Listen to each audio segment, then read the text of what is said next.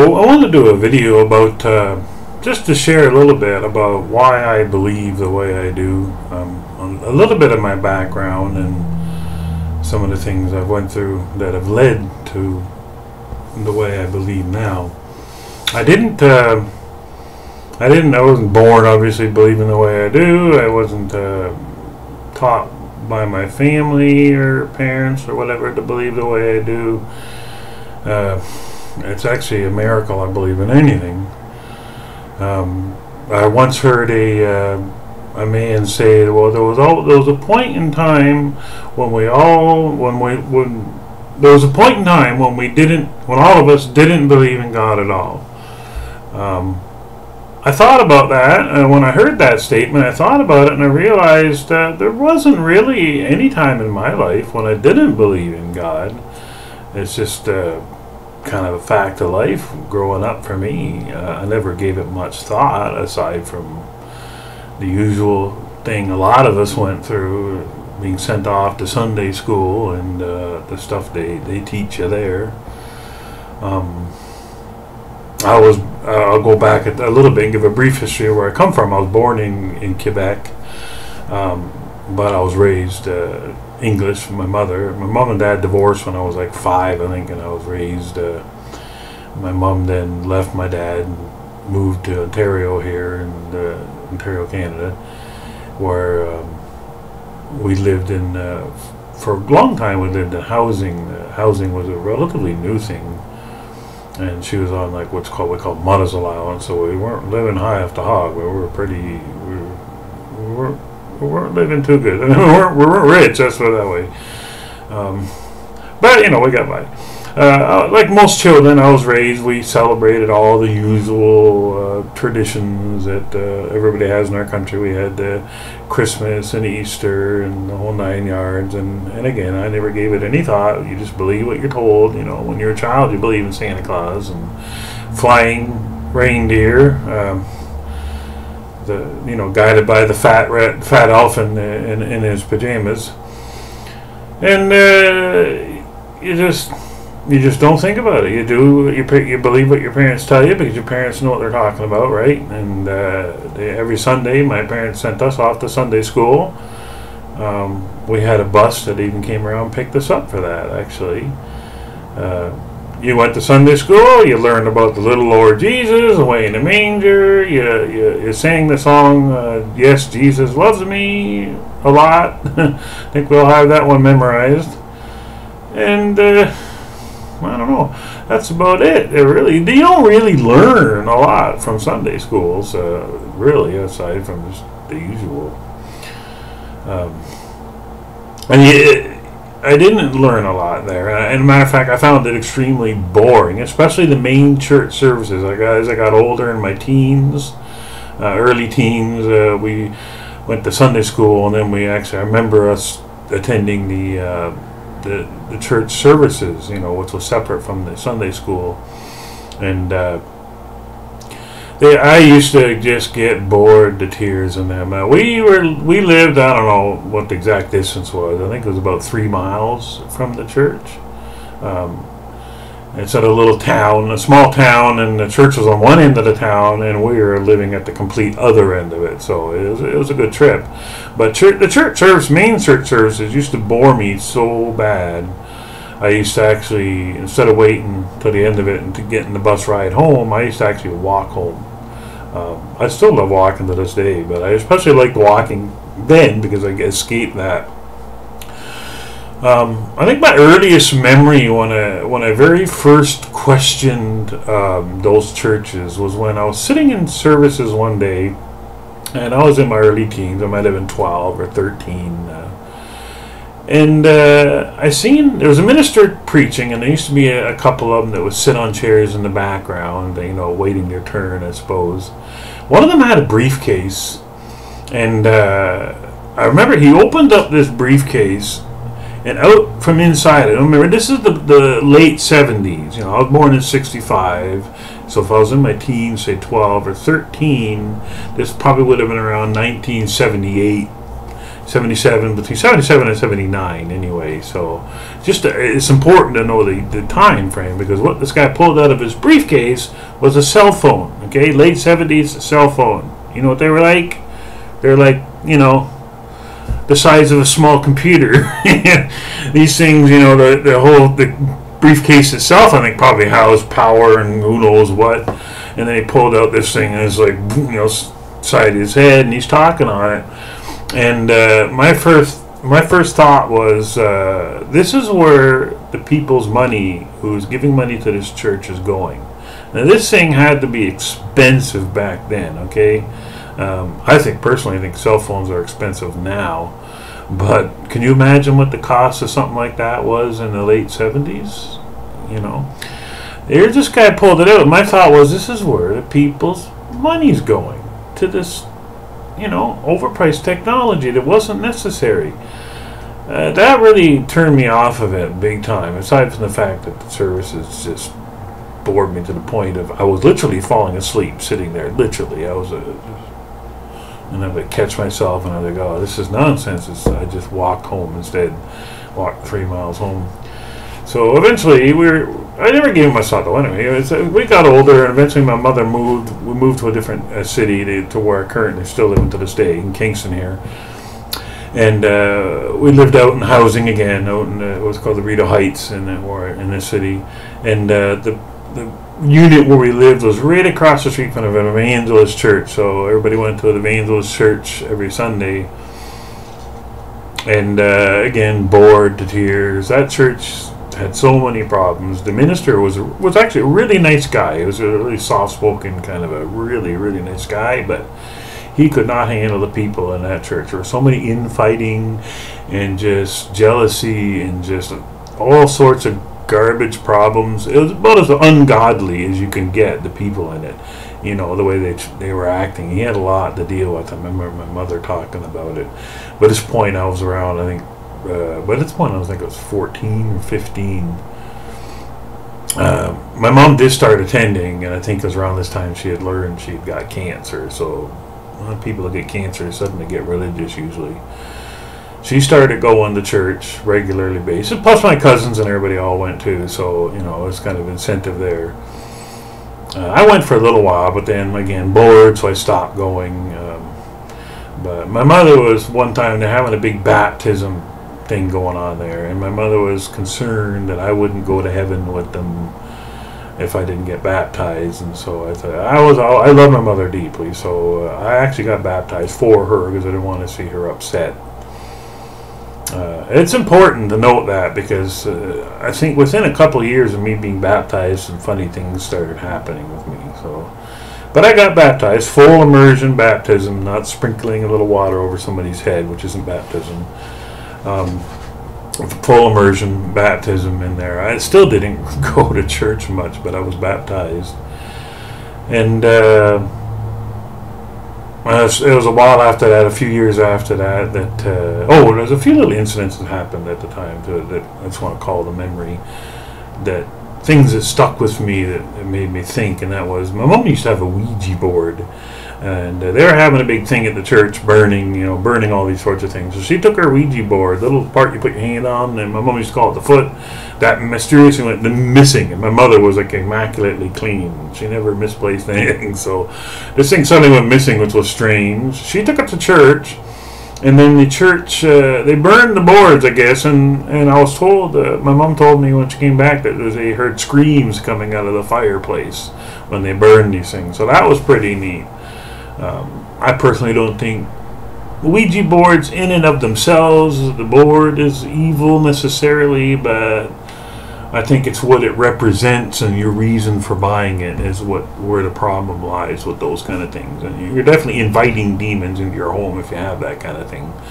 The board itself doesn't cause that. I think it's your own reasons for getting it is what's causing that. And anyhow, that's another subject.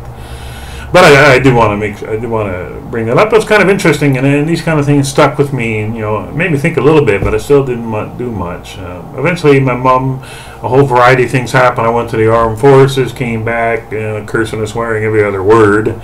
That seemed to happen whenever you go there. The Army didn't work out well for me, but I gave it a good shot. I came back from that, and due to a variety of tensions, I couldn't stay at home anymore. I couldn't live at home anymore. I was basically pretty much forced out on my own. So I got on welfare, unfortunately, and ended up on my own.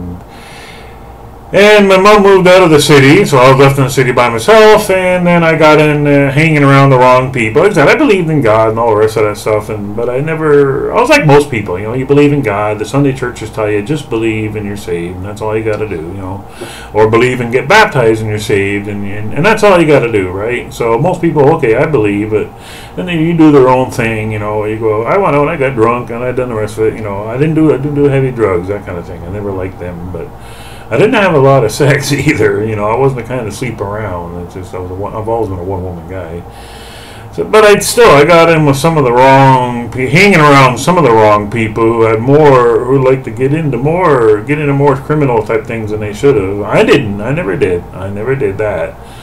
But they did, and one thing led to another, and I ended up this police pulled us over one day, and this guy had something in the bag. I didn't know. I was just walking up the street with him, but he had something he had stolen in it. I had nothing to do with it, but they charged both of us, and I ended up going to jail for that, and I didn't had nothing to do with it. Innocent guy put in jail because I was walking with somebody. So there's some good reasons why the Bible tells you not to hang around with people like that, and it's a hard lesson to learn. And I learned it, and I didn't quite learn it the first time either. I had 2 times that happened to me until I learned my lesson. Stay away from these people. You don't have to do anything wrong. You don't have to go along with them.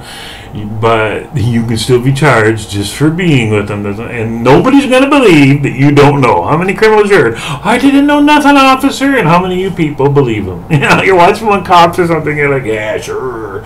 Some of them are being honest. I know. I was there, innocent until proven guilty. Well, they proved me guilty even though I was innocent. And this is important. Why I'm mentioning this is because it's a series of things happened to me. I ended up in going to jail, just what do you call it, detention center, not like a big prison system or whatever. Wasn't wearing an orange outfit, jumpsuit or whatever. But it was for a couple of weeks in jail. And a couple of weeks in jail, if you've never been to jail, it's a couple of weeks too long. It's no fun, not for one day, not for 1 week, not for any amount of time. So. But I went to jail. It was in minimum security. And in minimum security, all the people who've never really done much in the way of crime, and this is their first time in jail, all of a sudden think they're real, excuse my language, badasses, And so one guy picked a fight with me for reasons I don't know.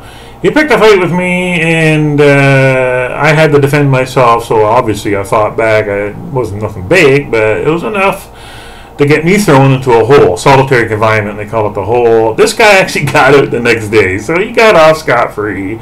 Neil here, who's just defending himself, gets screwed once more. So at this point, you're thinking, there's not much of a God out there looking out for me, right? I mean, this is all happening to me. I'm bringing it on myself, hanging with the wrong people. But it's really interesting, because when I was in solitary confinement in the hole, which is a closet-sized little cement room with metal beds and you weren't allowed to lie down. You had to sit on this metal bench or pace. Most people just pace the floor in this room all day. And there was only one book you're allowed to read. The only book you were allowed to read in there was this, the Bible. And so you pace the floor and go crazy trying to think for yourself of whatever, or you sit down and read that. So I sat down and I started reading it on this little bench, and I loved it. Actually, fascinated with it. I'd never written it before. Most people have never read it before. You just told what it says by churches, but you never. If you actually sit down and read it, you'll find out a lot of stuff in it is completely different than what a lot of the churches teach you. At least the Sunday churches, anyway. I don't think a lot of them know their own Bible, to be quite honest. But I read it. I actually ended up, when I first started reading it, I read several books of it. The first 4 or 5 books of it, I think I read just sitting there. And over time, years later, I have since read it cover to cover, and I read King James Version cover to cover. So all you King James Version people will be happy about that. First one I read is King James. But I got a New International Version, which is done in modern English instead of Old English, and I've read it. And a bunch of versions. I got the New International Version, New King James Version, King James Version, and I don't use the King James Version anymore because I wasn't born in the 1600s. And so I have read it, I've studied it since then, and it's fascinating. I learned a lot from that, and it's like I now since believe God led me to that place. And I think my baptism might have started the ball rolling. I don't think what church you get baptized in really matters. I think your own personal intentions for being baptized, or just being baptized in general, started something. I think I was granted a spirit or something from God, because I started believing more stronger, believing what the Bible said. And my mind seemed to be open because I was learning stuff that you just don't learn in churches, just on my own study. But I still wasn't heavily practicing, but I was starting to get open, and I was starting to learn. I learned about the truth about Christmas and Easter from a variety of different sources on it. I checked up on what they said, what they taught, and they were absolutely right. It was pagan to their core, rotten core. Then I read verses in the Bible where God says He hates man-made pagan traditions. So, it doesn't take a rocket scientist. If God says He hates man-made traditions, and then you learn Christmas and Easter is a man-made tradition, then 1 + 1 = 2 in the universe I live in. If God hates it and you're celebrating it, well, you shouldn't be celebrating it. I didn't celebrate it. I stopped celebrating them when I was 17, I think, or so, and I have never celebrated them since. It was around that time that I met my wife, just to get a little further on, and which led me to where I'm at. I felt madly in love with her. I used to often, at this time, I was starting to pray to God a lot more. I just, on my own time, talk. I'd go for long walks, do a lot of thinking. I would actually do a lot of praying to God while I was on my walks, and I'd actually prayed to Him about her. Actually, when I first asked her to marry me, she said no. So, can you imagine saying no to me? I said, but I prayed about that because I didn't want to lose friends. She was a real good friend. I didn't want to stop being friends with her. So I thought, well, if I couldn't marry her, I still wanted to remain friends with her, and I still wished her well and everything. But a couple months after I prayed about that, she changed her mind and came back to me. She came to her senses, seeing the error of her ways, and she came back to me and changed her mind. So it was interesting. When we first got married, we moved into our mansion. The place we moved into, and there was an absolute dive. It was all we could afford. But there was one thing that was brand new in this whole dive. When I moved in, whoever was there before, left a brand new Bible, a leather-bound, zippered Bible. Now, how's that for an answer? It's almost like a sign from God about my prayer. You know what I mean? Like, a lot of strange things happen over the years. Since we got married, I ran into a few TV programs, some certain preachers and whatnot, ones that taught the truth. I originally learned a lot from Herbert W. Armstrong, but I learned that he had a lot of errors too. And I think for myself, I've always thought for myself. I research. A lot of them ministers will tell you, don't believe me, research your Bible. Well, I learned later on that if you research what they tell you, you find out that they're wrong. They're not so willing to correct their errors. They're like, well, I'm right, doesn't matter. You look up what I say, I'm right, and if you find that I'm wrong, well, I'm right anyway.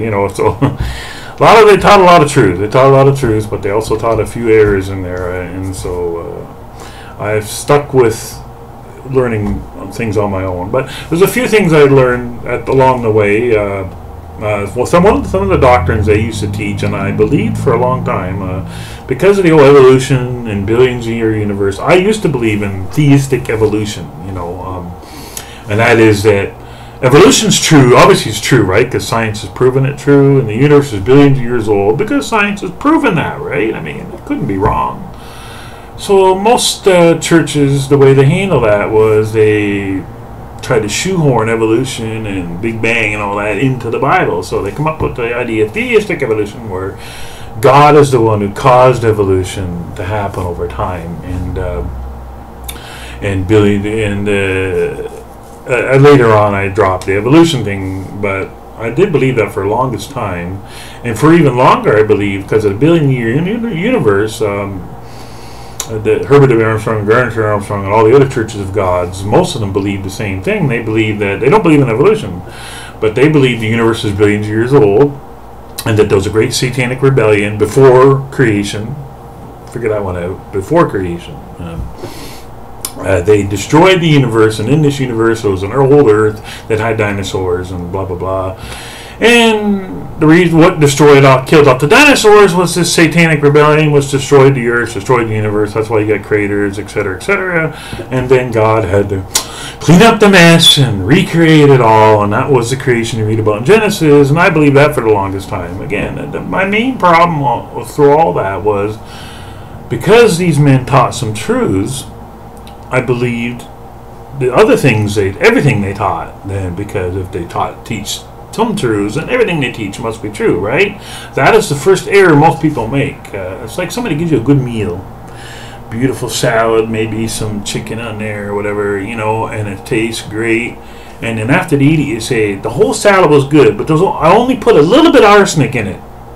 You'd be like, what? Well, don't worry, there's only a little bit of arsenic. Well, a little bit of arsenic ruins the whole meal, you know what I mean? Just because everything else is good doesn't mean everything in there is good, You look into it, make sure there's no arsenic in what they're giving you.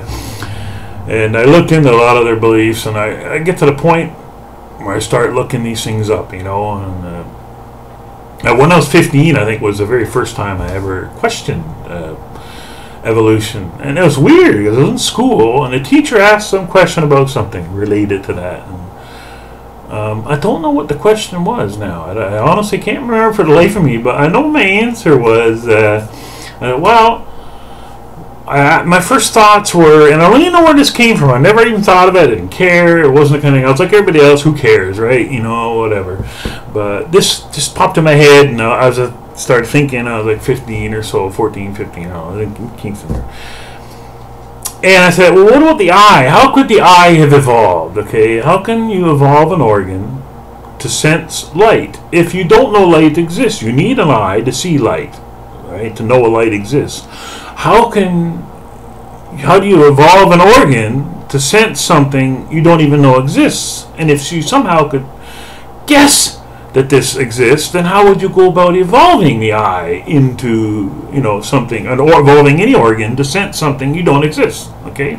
Let's say there's a fourth or fifth dimension, okay? You don't know one exists. Now tell me, how do you go about evolving an organ to sense it? And then how would you do it? And then again, through all this, let's say you could have sensed it, you could somehow guess it's there, you could somehow evolve it, and you could somehow come up with a process to evolve it.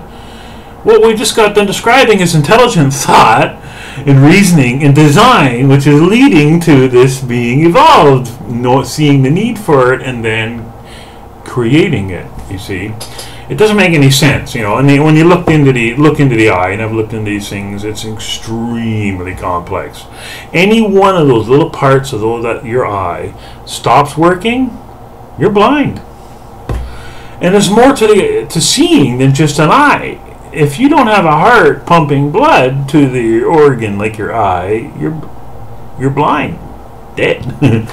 If you don't have a mind to receive the signals from your eye, you're not seeing anything. If your mind doesn't have nutrients, which you get from your stomach, which digests your digestive system, sending nutrients there, and which is filtered out through your kidneys and your liver and stuff like that, then you're dead.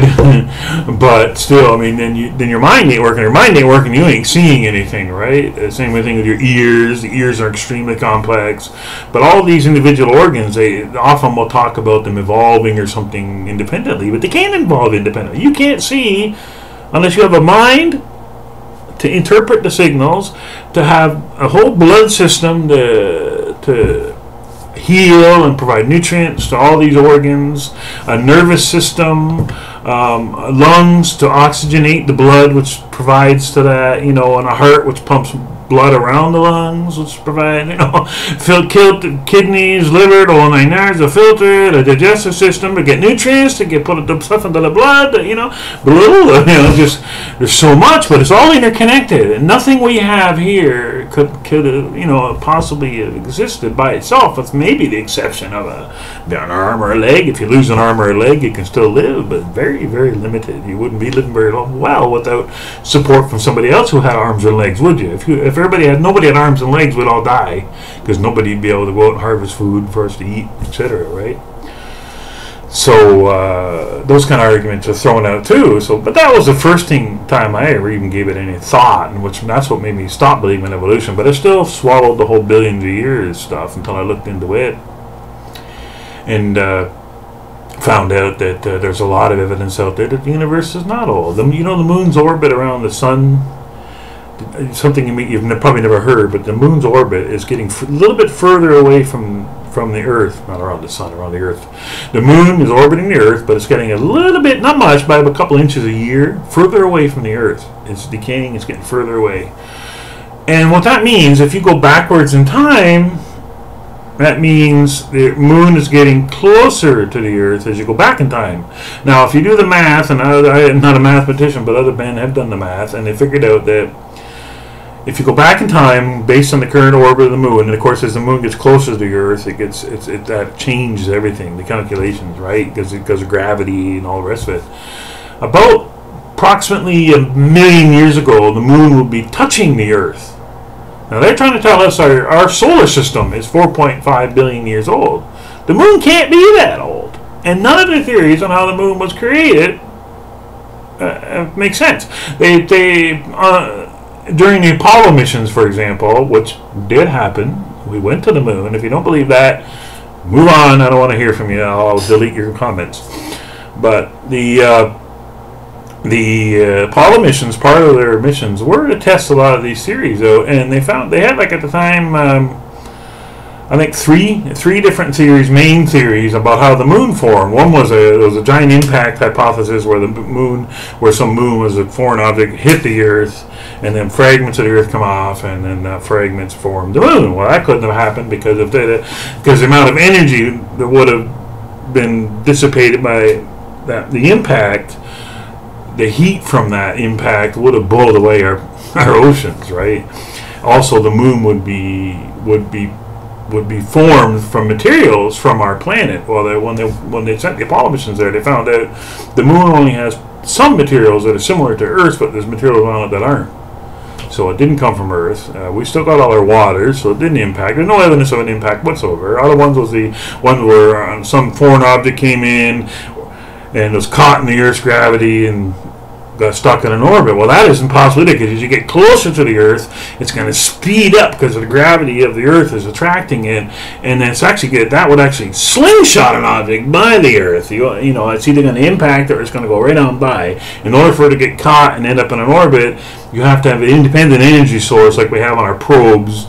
Some of the probes they sent out into space to go to Mars and stuff like that actually use the gravity of other planets to slingshot by, and they actually calculate all that stuff, and I don't even know the kind of minds of men that are able to figure this stuff out. It's incredible, but is what happens.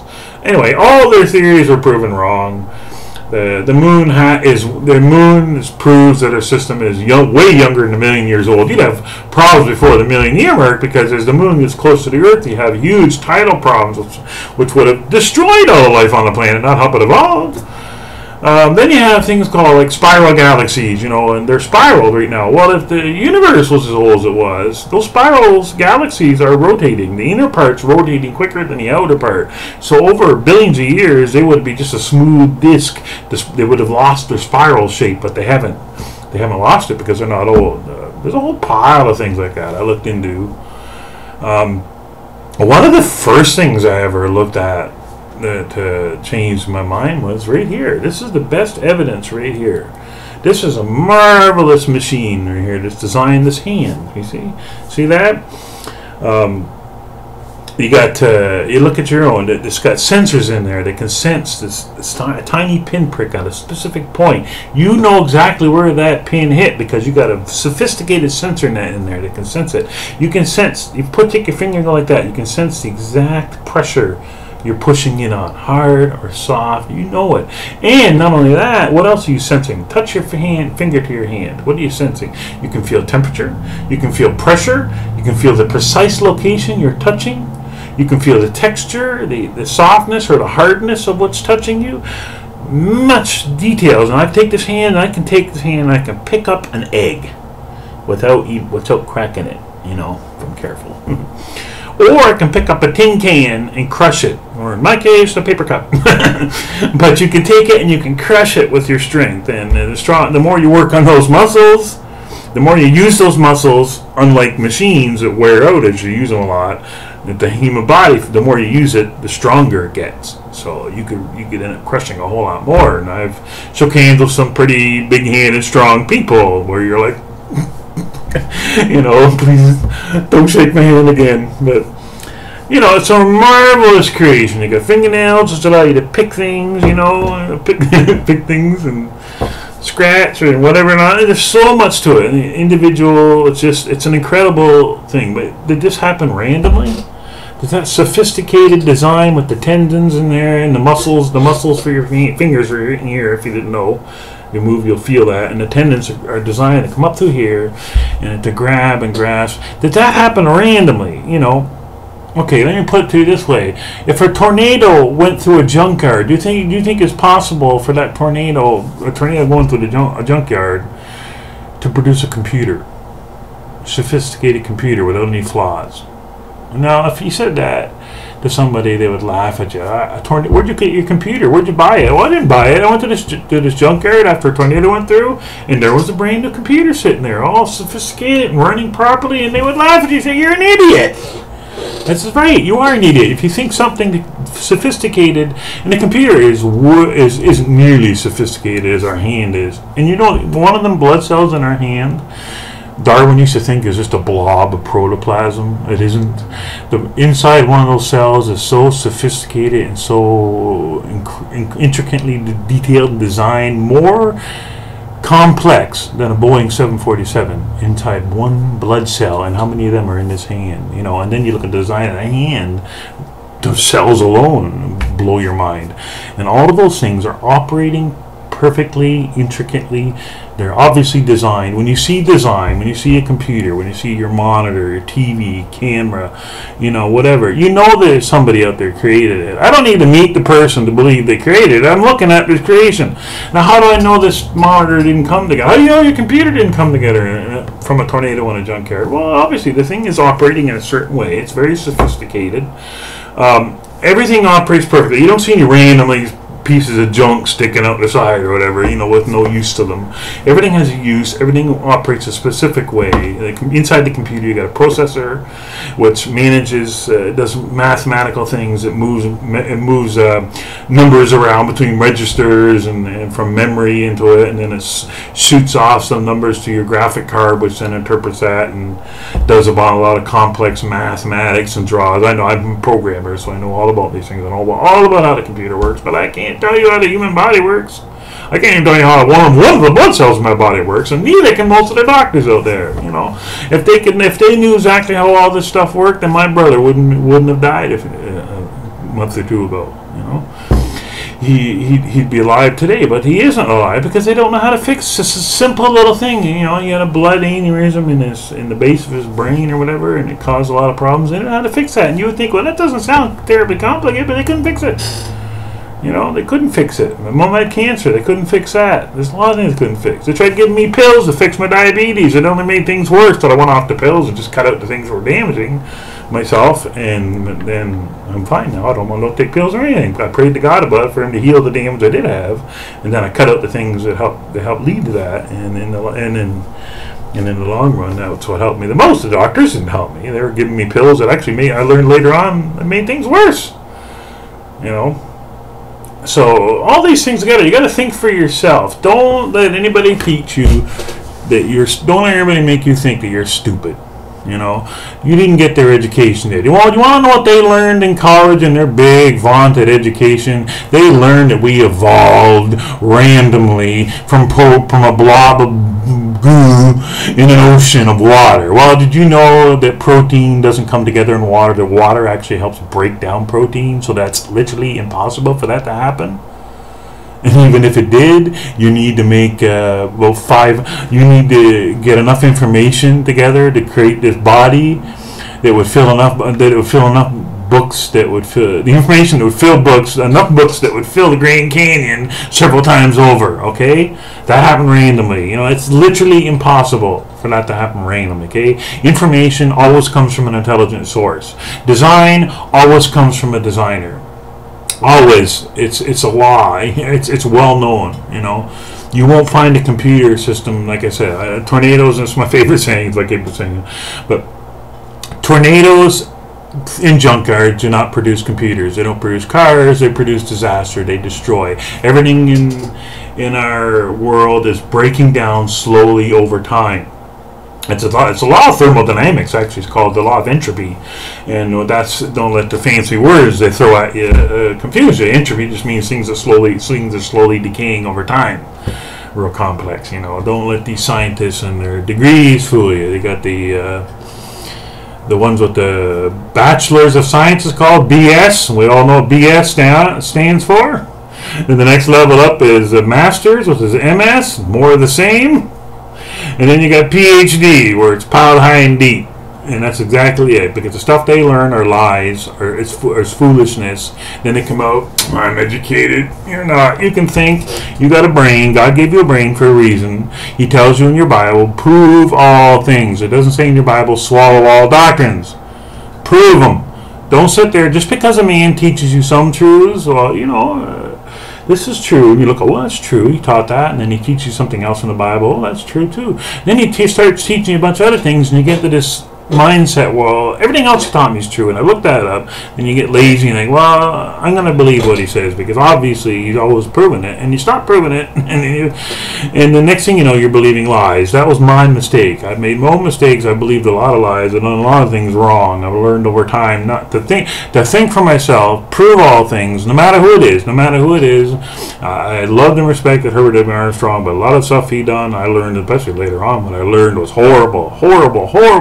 I said so many times when I learned about the way he ran his church, that man, I would have walked out of that church a long time ago, and I never would have looked back because of the way they treated people.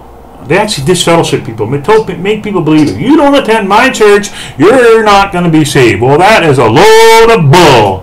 Okay, that's a PhD. That's piling it high and deep. That is brainwashing people into thinking you got to attend my church or you're not going to be saved. And oh, by the way, you also got to give me a whole pile of your money too, right? What's their thoughts on? Are they focused on God and their love, or are they focused on keeping you in their organization and instilling fear into you if you leave and if you don't give them your money?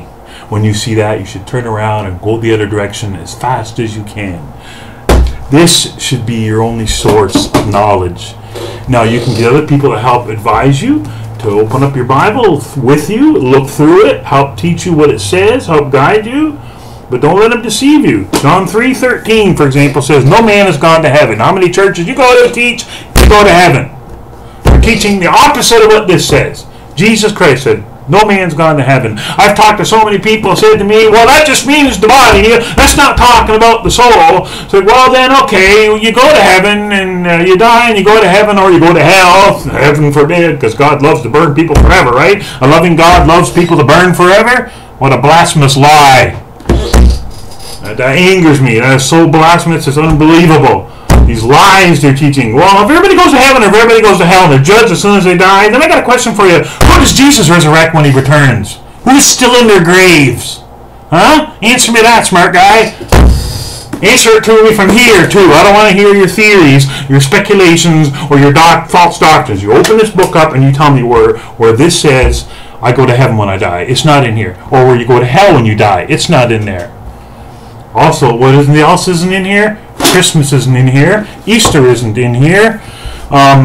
Sunday keeping isn't in here. Better read your fourth commandment on, oh, that's right, the commandments were done away with, right? They can't do away with one of the commandments, so they do away with all the commandments. In order to get rid of the Sunday, in order to get rid of the Sabbath, right? So then they say all the commandments are done away with. So next time someone says that to you, go into their church. Next time they're passing the plate around, take their plate of money and dump it into a bag and walk out. And find out how fast they call the cops and have you charged with theft. I bet you they believe you shouldn't steal, right? Well, if you know all the commandments are done away with, you should be able to go and rape their wife, steal all their goods, empty their collection plate into your bag, and then never go back to church again. Because if the commandments are done away with, then you shouldn't have to go to church. Also, you shouldn't have to tithe them money if the commandments are done away with. Should you? Oh, that's right. They believe in those ones because they fill their pockets. Don't be deceived. I've been deceived most of my life. But I start thinking for yourself. Think for yourself. You don't have to attend. If you can find a church that teaches the truth, by all means do it. But you can also, in the Bible, most of the apostles, they got together with people in their own homes. And if you study it, you'll find out they actually met with people in their own homes. They weren't all going out robbing the people of their money so they can build big buildings made of gold. They just got together and worshiped together. And you can do that in your own home, and it's not evil. And if anybody teaches you, if you don't attend their church, that you're not going to be saved, then tell them, you know, and then I'm not going to be attending this church because they're teaching you a lie, and you don't want to be learning lies. Think for yourself. Anyway, pretty lengthy. I wanted to go into a little bit of detail why I believe the way I do. I don't believe the way I do for no reason. I thought the way myself. I think for myself. I research this stuff, and I try to act on it as best I can. I'm not perfect by a long shot, but I'm not going to sit there and have anybody lying to me or whatever. I still got a lot to learn as well, but don't be fooled. Don't be fooled. Think for yourself. Open your Bible up and read it and believe exactly what it says, and don't let anybody tell you it doesn't mean what it says.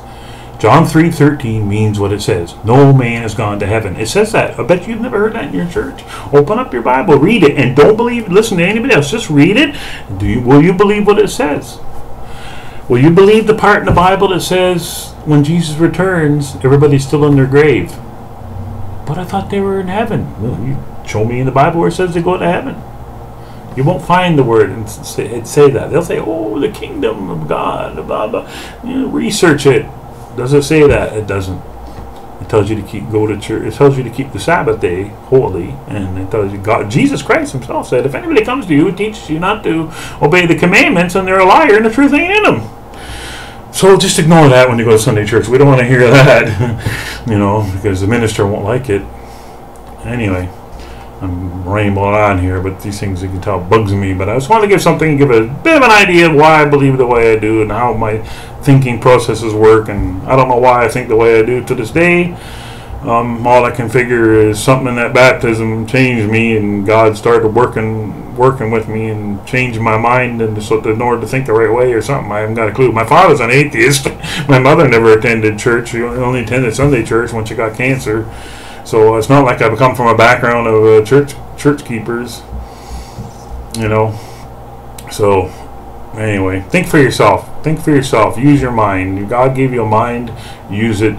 Study the Bible. You're not stupid. You're smart. You can learn this stuff. Don't let anybody tell you otherwise. If they do, walk away from them and don't ever talk to them again. Don't let any church teach you have to go to their church in order to be saved, because that is a bunch of baloney. What church did Abraham attend? What church did Noah attend? What church did any of these great men of the past attend? But I tell you right now, they're all saved. Okay? Now, they didn't even know Jesus, did they? They didn't attend church. They didn't keep Christmas and Easter, I can tell you that much. And they didn't keep Sunday either. Anyway, goodbye. God bless.